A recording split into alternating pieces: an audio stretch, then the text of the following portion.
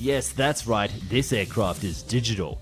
At the front of the canopy is a system called the IRST, which allows for detection of thermal signatures of enemy aircraft and the use of IR-guided missiles without using the radar.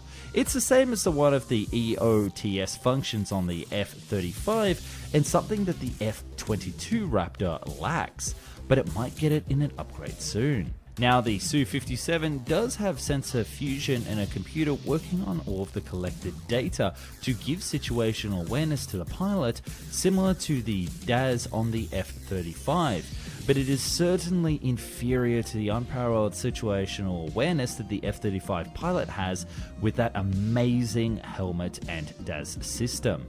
One big issue of the Su-57 is the lack of an interrogated targeting pod like the F-35. The F-35, on the other hand, can use its internal systems for targeting ground-based targets, so it still remains stealthy.